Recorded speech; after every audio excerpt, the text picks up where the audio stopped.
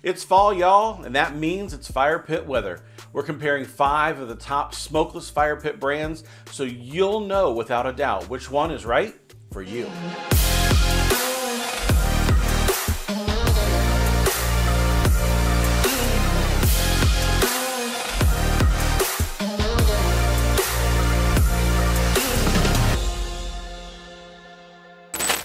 There's not much that's better than sitting by a crackling fire on a cool, crisp fall evening. Actually, the one thing that makes it the best is being able to do it without smelling like smoke when it's all said and done. The market for smokeless fire pits has really been exploding the last couple of years, leaving many to wonder, with all of the options out there, which one's the best for me? Well, today we're going to be comparing 5 of the leading smokeless fire pit brands in a variety of different categories. We reached out to 5 of the top brands to see if we could use a sample of their fire pit for these tests, and here are the contenders. First up, we have the BioLite Fire Pit Plus, the Blue Sky Peak, the Brio Y Series, the Solo Stove Bonfire 2.0, and finally the Tiki Patio Fire Pit. Now, currently the prices of these fire pits range over $200 in price. The least expensive in this group is the Solo Stove Bonfire, which supposedly has a retail price of $399, but has consistently held a sale price of $239 for the last 2 months. Next, the BioLite Fire Pit Plus and the Blue Sky both cost $299. The Tiki Fire Pit costs nearly $100 more, retailing for $395, while the Brio Y Series is by far the most expensive of the group, costing $495. The BioLite Fire Pit Plus is the smallest and therefore most portable of the group, weighing in at only 19.8 pounds. Now, it's also the only fire pit that's rectangular in shape as opposed to round. Now, with the legs extended for use, the BioLite measures 15.8 inches tall, 27 inches wide, and 13 inches deep. Now, next we have the Bonfire, weighing 23 pounds. It measures 14 inches tall without the stand that's sold separately and has a diameter of 19.5 inches. Now, barely larger than the Bonfire, the Brio Y Series weighs 31 pounds and measures 15 inches tall in the burn position with a diameter of 21 inches. Now, it's interesting to note here that one of the standout features that the Y Series offers is the adjustable legs that completely collapse for storage and extend out for the burn position and even further for a cook position, which we'll talk about more here in a little bit. Now, the Blue Sky Peak weighs 35.27 pounds and measures 16 inches tall with a diameter of 21.6 inches. The Tiki is the largest of the group, weighing a hefty 43 pounds and measuring 18.75 inches high with a diameter of 24.75 inches. Now, all 5 of these fire pits can burn wood, but some of them can be used with other types of fuel as well. The Solo Stove Bonfire is the only fire pit that suggests wood and only wood for fuel. The Blue Sky and the Tiki both advertise using either wood or wood pellets. In fact, burning wood pellets is kind of where the Tiki really shines, and even includes 1 pellet burn bag with your purchase. Now, lighting a fire pit simply doesn't get any easier than using these pellet bags, and the fire that they produce is second to none. Now, however, the price of keeping up the pellet bag habit can get pretty costly at around $9 per bag, which lasts about 30 to 45 minutes of burn time. Now, the BioLite Fire Pit Plus can burn wood or charcoal, as this fire pit comes with a grill top that slides on and off, allowing it to also function as a camp stove. The Brio Y Series is the only fire pit that can burn all 3 fuel types: wood, charcoal, and pellets. Now, the question is always asked, are these fire pits really smokeless? Well, it kind of depends on what syllable you put the emphasis. They all 5 smoke less. Now, are any of them 100% smokeless? No, but they all smoke much less than the old classic fire pit. Now, in fact, we burned all 5 of these fire pits simultaneously one evening, and Melissa didn't even have to wash her hair the next morning because there was literally no smoke smell lingering after the burn. Now, there are some best practices that you need to keep in mind, though, for all of these pits to truly smoke less. First, it's critical that you use dry, seasoned wood. If this isn't followed, you might as well have just bought a smoke more fire pit, because no pit will be smokeless with wet wood. Now second, you want to feed the fire and get it good and hot, but keep the firewood below the level of the top vents. The top vents are where secondary combustion is taking place, eliminating the smoke, so if you have wood burning above that level, it just won't be able to benefit from that combustion. Now, safety is always a concern when burning a fire pit, particularly if you have small children or pets nearby. Now, the outside of these fire pits all get very hot. However, there was one in particular that surprised us with how much hotter it got than the rest. The Brio Y, Solo Stove Bonfire, and the Tiki were all reading external temperatures in the 230 to 260 degree range. The BioLite was difficult to measure considering the X-ray mesh design of the fire pit. However, it's worth noting here that the handles remained cool to the touch, and we were even able to move it to a different spot on the patio while it was still burning. The Blue Sky, however, was reading external temperatures of 530 degrees and more. Now that was a bit concerning to us as our dog was wandering around freely and could have very easily brushed up against the outside. This fire pit gets so hot, in fact, that we've already started to see some of the paint chipping off due to the high heat that the metal sustains whenever it's being burned. So with safety in mind, let's talk about where it's safe to burn these fire pits. Now, if the Blue Sky was reading that hot on the outside, it should come as no surprise that this fire pit is not recommended to be used on any combustible surfaces like a wood deck or grass. In fact, after reading the Blue Sky FAQs, we even purchased additional pavers to set the fire pit on so we wouldn't discolor the paver patio that we've worked so hard to build a few years ago. Now, the infrared temperature reading we captured on the pavers below the Blue Sky during a burn was measuring right around 250 degrees.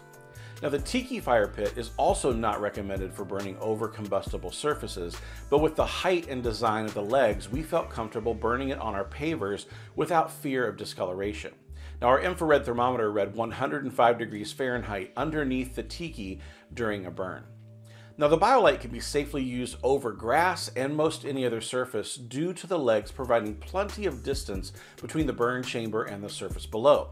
However, they do recommend using a burn mat below if burning over combustible materials. And rightly so. With the ash door being on the bottom of the fire pit, we have had several burns where the door was slightly ajar and allowed some ash to fall through to the patio below. If we would have been on a wood deck, it really could have been trouble. Now, the bonfire is safe to use over combustible materials as long as you're using the stand, which is sold separately. The Brio Y series is also safe to use over combustible materials whenever the legs are in the burn or cook positions. Now, fires tend to burn very efficiently in smokeless fire pits like these. You'll notice that the wood tends to burn completely, leaving pretty much nothing but ash and a few small coals the next day.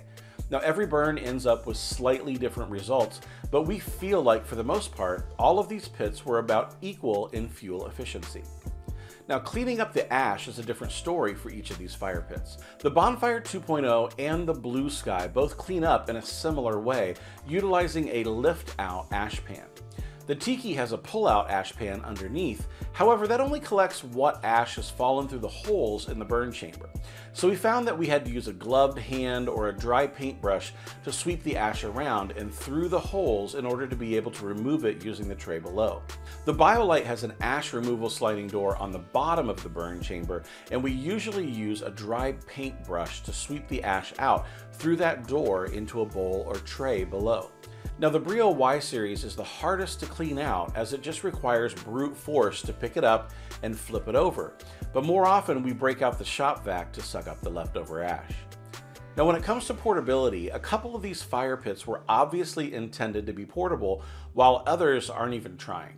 The Blue Sky Peak and the Tiki fire pits are really not meant to be portable, so if portability is what you're looking for, these are not going to be a good fit for you. The Bonfire is lightweight and a carrying bag comes included with your purchase. The Brio Y series, which was newly released only a couple of months ago, boasts great portability with the attached articulated handle and legs that can adjust into the stow position. Now, it does still weigh 31 pounds, however, so it's going to be a bit of work to haul it very far. Now the BioLite Firepit Plus is the most portable in our opinion, weighing under 20 pounds and having 2 attached handles. Now BioLite also makes a nice carrying case that you can purchase separately if you plan to use this fire pit on the go a lot. Now, speaking of sold separately, most of these brands have other offerings that can accompany their fire pits. In addition to the carrying case and burn mat that I previously mentioned, BioLite also offers grill tools, a grill lid, and a griddle to accompany the grill grate that comes with your fire pit. Now, if you're taking this fire pit to double as your camping stove, these accessories would be a great addition to your collection. Brio has a variety of other products to be used with the Y series, including the sear plate griddle and the outpost grill, but more on those in just a second. Tiki offers the pellet burn bags that I mentioned earlier, and while they're not cheap, if you're looking for the ease of a quick fire and your current propane fire pit is leaving you underwhelmed, don't sleep on the Tiki fire pit and pellet bags. Now, we have not had the opportunity to test out any of the additional items that Blue Sky has to offer, so we really can't comment on that. Now, Solo Stove has a seemingly endless supply of items to accompany your bonfire, from fire pit tools, to spark screens, to cooking hubs, and wood and fire pit storage. Now, we have a page on our website dedicated to our favorite Solo Stove accessories, and we'll put a link in the description below. But I'll tell you now, our #1 favorite Solo Stove accessory is the roasting sticks. They are the absolute best out there, and for any of these fire pits, they'd be a great fit. Okay, now I've mentioned it briefly here and there, but here at the Barbecue Lab, we love to cook outdoors, so naturally we'd be interested in cooking with our fire pits. The BioLite is literally ready to cook straight out of the box. The Brio Y series is also built to cook with the adjustable legs extending to a higher position to make it more comfortable to work with when cooking. Now, Solo Stove and Brio both have griddle and grill options available to purchase separately, and we recently published a video comparing the 2 cooking systems against each other. Now, if you'd like to see our thoughts on those, we'll put a link up here in the card and in the description below. Now, when it comes to warranty, the BioLite has the shortest with only a 1-year warranty, followed by Tiki at 2 years. Blue Sky offers a 3-year limited warranty, and Brio and Solo Stove both offer a lifetime warranty.